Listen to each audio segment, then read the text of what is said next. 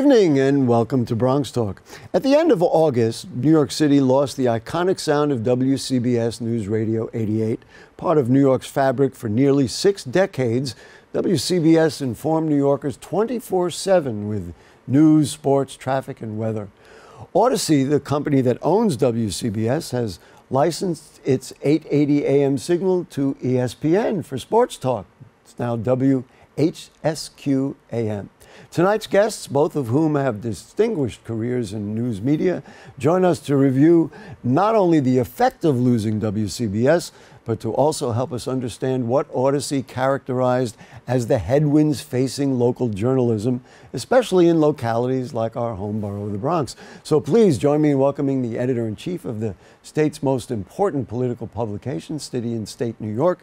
It is Ralph Ortega. Thanks you for joining us, Ralph. And a news editor at Patch, Long Island, who's been an evening anchor at Bloomberg, a sports and traffic anchor at WINS, has held other positions in New York news media. It's Jerry Barmash. Nice to have you with us, Jerry. Thanks for being here. Gentlemen, thanks for joining us. It's a challenging time for us here in broadcasting and people who do news and information. I was inspired to do this program not only because WCBS left, but because I read the little editorial, the little piece that Ralph writes at the front of City and State New York each week.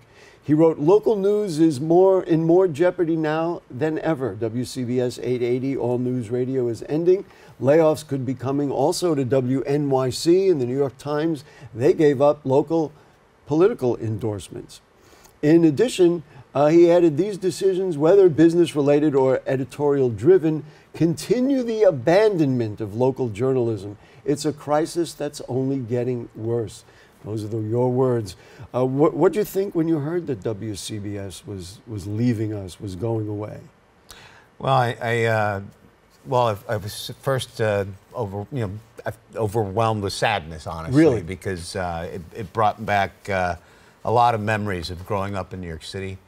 Brought back memories of my father, my family, where we lived in a household where you could have 10-10 Winds playing on one radio on one side of the house and WCBS on another? Yeah, wow. Absolutely. That's how you really got corrupted to that this was going to be your life, I'm guessing.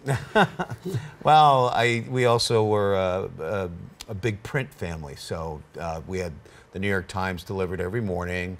My father worked at a bank nearby selling life insurance, and he would come home at lunch and with the Daily News under his arm. There you go. And then he'd come home in the evening with the New York Post because it was an afternoon paper. Right. And then we would sit down and watch Walter Cronkite.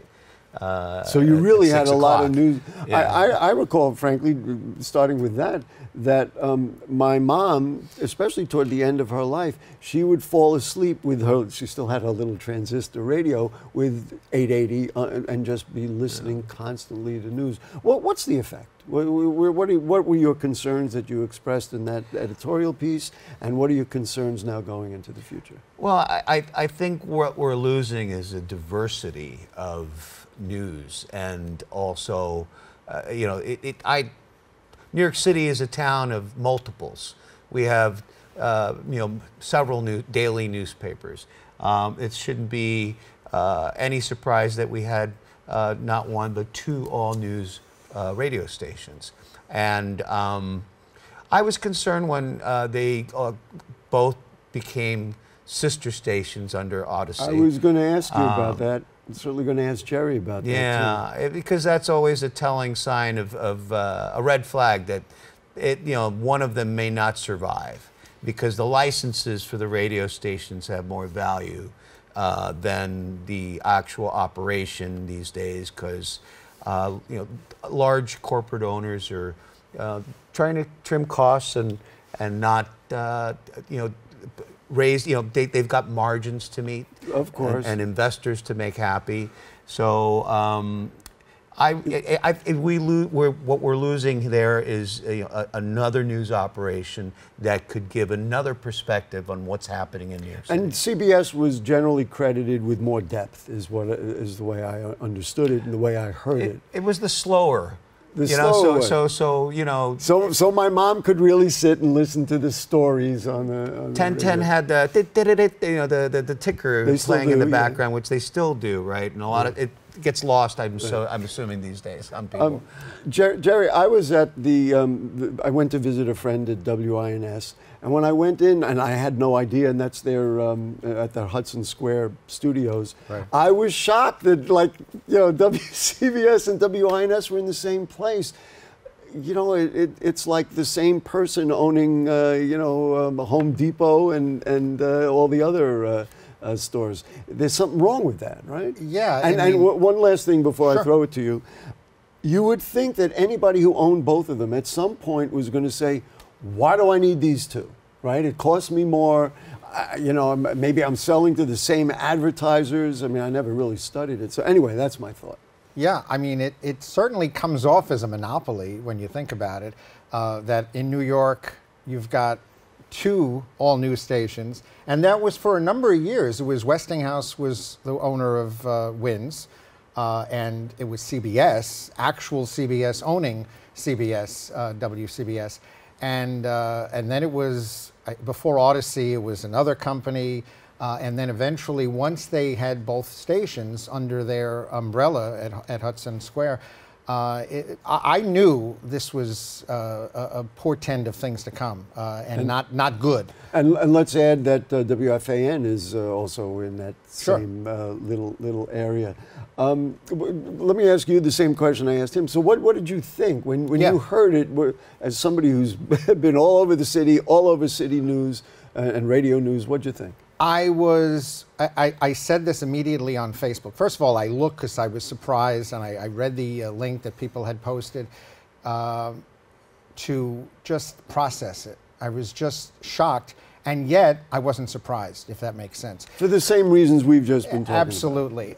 This was something that was really on the horizon. They won't say it was on the horizon, but if you looked behind the scenes and really you know, at their balance sheet and just understood the mechanics of local radio or even corporate, this was going to happen. And exactly what Ralph said, there was no reason for them to carry both stations.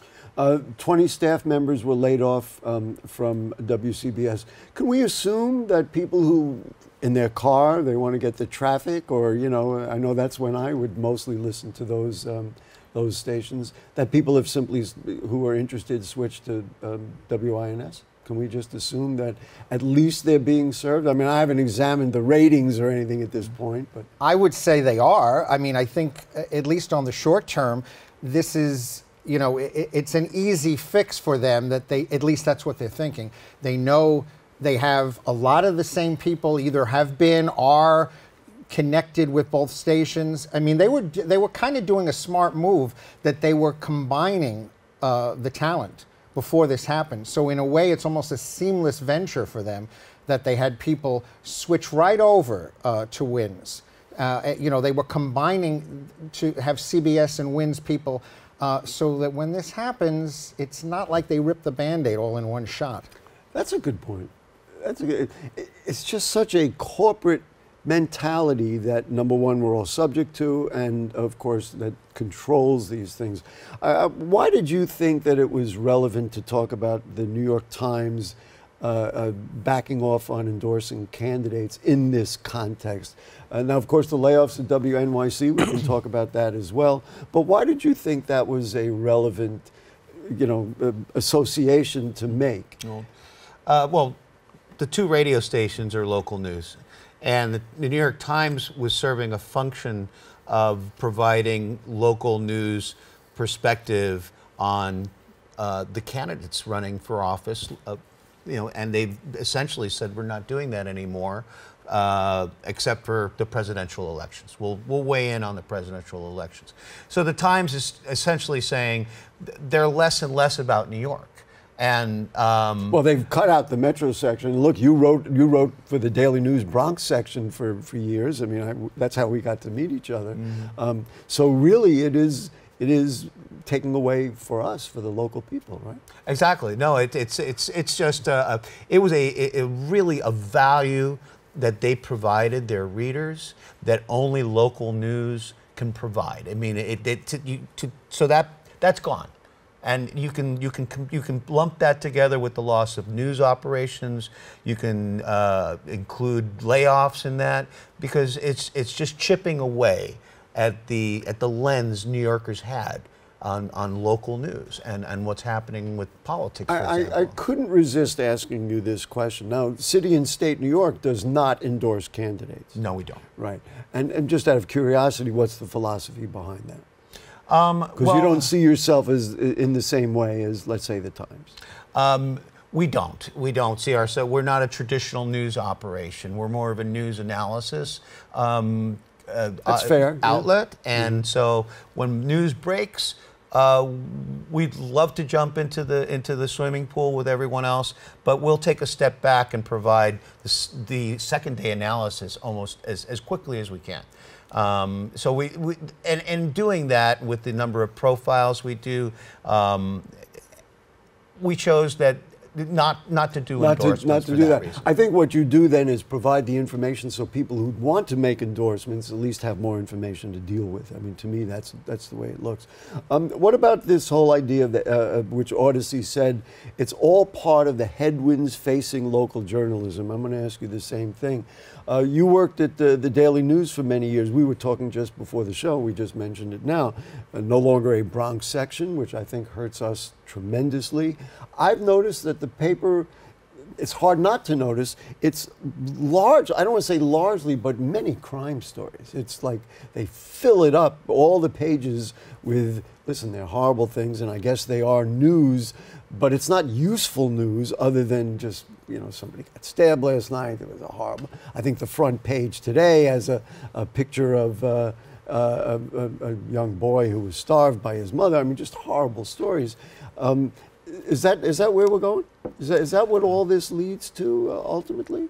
Are you concerned? And I'll ask you the same question. Well, I believe the news is serving a function that that other newspapers aren't at the moment. Yes, you were telling me that before the show. Go ahead. You know, and so you know, to have the one news outlet that can provide you with you know, daily news coverage that is that doesn't adhere to an agenda. Let's say it's not an agenda-driven news product, the Daily News, as much as maybe the New York Post. So the news has found its niche in providing local coverage of the community, and unfortunately, crime stands out very much so. But they're also providing really deep news coverage of politics. They do that, no question about it. And they're well-sourced with City Hall. And they also still have a decent editorial page. And they have a great editorial page. He said, I called it decent, he called it great, that's fair. He used to work there, what can I tell you? Jerry, for you, what about the headwinds facing local journalism? What do you think? Well, I mean, at first reaction is when something like this happens back to CBS, this is, when an Odyssey does something like this, and you know, and they're thinking about their pockets, their bottom line, this is doing a disservice to the community.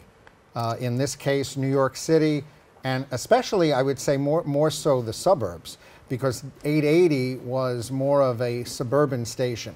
Really? Yeah, I hadn't viewed it like that. Yeah, and I've spoken to people who I know who worked the Long Island bureau chief for a number of years. CBS was what would be called the donut, where if you looked at the range that the station took, it fit Connecticut, Long Island. You can make a circle, and into northern New Jersey, Westchester as well. And that's not saying they didn't cover the city. They certainly did, but they were more of a coverage area as a supplement, if you will, to WINS by covering those areas. And the city station, WINS, was the donut hole right in the middle. Wow. I'd never viewed it like that. And you've heard from people in the suburbs, now you're at Long Island Patch, that this this is happening. You know, I've explained, I'm going to ask both of you about this. I've explained this many times. The Bronx has 1.4, I mean, this is our concern here, 1.4 million residents, enough to make it the 8th largest city in the nation. We have News 12 and BronxNet. We have 2 weekly papers, 1 non-for-profit weekly paper, and 2 papers published by a journalism school, and that's it. Boston, for example, which has 600,000, less than half the number of people in Boston, in the Bronx, Boston has network television, daily newspapers, plural. What, and I'm going to ask you both, what is the effect of the Bronx, for example, not having that per capita local coverage that cities like half our size have? I mean, I think you can address this as well, certainly. I think, as you say, the population, it makes it like one of the larger cities, but it's under the umbrella of the market. But we don't have the media. In other words, if we have a Columbus Day parade, and yes, so the Bronx Times will cover it, and maybe you know, Norwood News might have a couple of pictures. If it's in Boston, got a little picture on the front page of the paper. This is what happened in Boston, and we don't get that once a week, and certainly not the circulation that the Boston Globe would have. Go ahead. There's a term used that the Bronx essentially is not a complete news desert, but it's definitely not having the same coverage that, let's say, Manhattan is getting, for example, because sure. all the papers are based in Manhattan, and none of the papers really have and bureaus and what's anymore. the effect on the population? Lack of information about elected officials, lack of analysis, which you provide. I'll editorialize a little Please bit. do. I'll say that Bronxites, or the average person on the street who might vote for Eric Adams, is going to do it with very little knowledge of his indictment, with very little knowledge of the drama at City Hall right now. Yeah. Or they'll have some superficial understanding Exactly. of it, and then not be able to really make the decision. Plus, of course, you know, we do the debates here, but nobody else does the political debates that we do. And I'll also say that, you know, City Hall can leverage that because they have an ethnic and community newspaper unit, right? Yeah. Division, right? Right. And that's brand new. It's a one of a kind, and essentially it's an office that just puts out a lot of propaganda for the mayor, his op-eds. You know, You know, you say they can leverage it. Don't think they don't. they give all that to those small papers. One thing from you, and then I want to bring up something else that, to me, caused this whole movement. Go ahead. Oh no, I just was going to say, the fact that local news, let's say the local channels at 11 o'clock, when there's a story about the Bronx, 95% of the time it's going to be something very negative. We are all quite aware of that. We live with it every single day. Listen, when I started in radio and broadcasting, which was music radio, radio stations were required to carry news. This was part of their licensing renewal thing. And it was, in fact, the Reagan FCC, and I was telling some of the people here on our crew, and they'd never heard anything like it, who abolished the Fairness Doctrine in 1987, which, and we've got some of the things of what the Fairness Doctrine did. It eliminated guidelines on how much informational program each station should carry, replacing it with a generalized obligation to offer programming responsive to public issues. So they no longer had to do that. Estimated formal documentation of community needs, they no longer had to do those kinds of things. So the station wasn't empowered or required to serve the community. Abolished the FCC guidelines on maximum commercial time. Now they can run any number of commercials they want, and estimated program logs were replaced by an annual listing of 5 to 10 issues, as opposed to showing them that we've actually covered these things. I remember being on the radio, and that's why we had all the Sunday morning news shows, because the music stations had to run those things.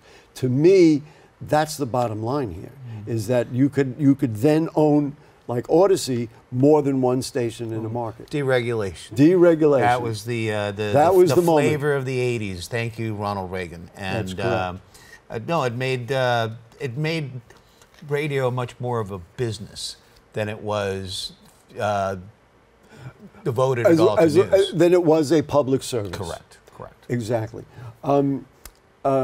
Where do we go from here? What do people like you and me and we all think about what we want? Now, you wrote a book about, we should put up here now the news if we've got the picture of it, but you wrote a book about anchors, which was, to me, fascinating and called Here Now the News.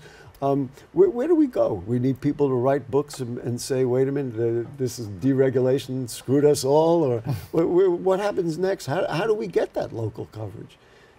Businesses can't afford to pay, all the advertising. It's a difficult problem. I would like to say it ebb and flows. I'm not sure if it's going to flow back. I think that we're in a difficult time right now. I mean, as you said, the layoffs, the NYC layoffs, which I think there have been 2 rounds of it since 880, since CBS's, shutdown, if you will. I don't know where this goes, but I know that there are a lot of signs that this is not over, that there is more problems, that we will see this continuing to some extent. As far as the local news and the product, the community, as I said, suffers because we're not going to see the wider scale stories, and you're going to see a monopoly of it if WINS is doing something, and that's it. Do you have a sense especially from doing the book that you wrote, that the big TV news operations are kind of losing their way? They take a lot of stuff from the network and they're covering national news, and then they forget about us here in the Bronx and Queens and all the other, Brooklyn and all the other neighborhoods in the city? I think it was always with newspapers, it was always if it bleeds, it leads. It was always that sensationalism, and I think they're more interested in that and getting a rating with that than they are about journalism, which is very hard to say that. It's very sad to say that. News stories, when I was producing at Network News, news stories were maybe 3 minutes. Sometimes you could even get a feature of 5 minutes. Now, boy, if you got more than 90 seconds, you did a very lucky news story. That's another thing. I think people's attention spans, it's much more condensed. Yeah. Ralph, how big a challenge is it to keep your publication going? Now, you have among the most talented journalists writing for you. I mean, I read stuff and I'm like fascinated and really, and your top 100 lists and all those lists really are good because they bring community. I mean, I know what the marketing strategy is, but how difficult is it right now? Or now you have a large company that runs it. We're owned by a larger company called GovExec, and I'd like to say that City and State is actually in a very special position. It's because of we're kind of a niche product because we're writing only about politics, and we're writing about politics for a certain audience, and in general, those are the people in politics.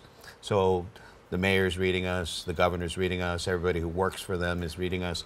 People who host talk shows read it, for example. Journalists, politicians, political talk shows, lobbyists. So we have an audience that's reading us, and so that helps sell advertising. So we get that messaging to the politicians. So we've got a model that's very successful, that makes money, and niche journalism at the moment is filling the void of local journalism that's been left by the disappearance of local journalism, and nonprofit journalism as well. I'm going to add City Limits, Gothamist, correct, The City. I have many friends, and I hope I don't forget anybody, but these provide some of the local coverage that we don't get because we don't have daily newspapers. And when I say niche, some of these news outlets are focusing on one specific area, like street block, like transportation, things like that. Right, that's true. And they report the local news from that lens. Bring everybody together, and that's the local news coverage that New Yorkers have right now. It's not coming from the New York Times. only when they parachute in.